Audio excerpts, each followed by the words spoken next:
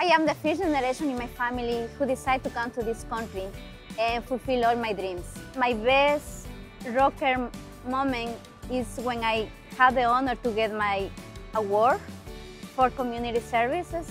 As a mother, as a student, as an immigrant who came to this country and left my family, it's very important for me to help others that are in my same situation and help them as much as I can. But I want to encourage other students to pursue their dreams, to never give up, because at the end, all our efforts pay off. All the sacrifices that I made, I did for my family.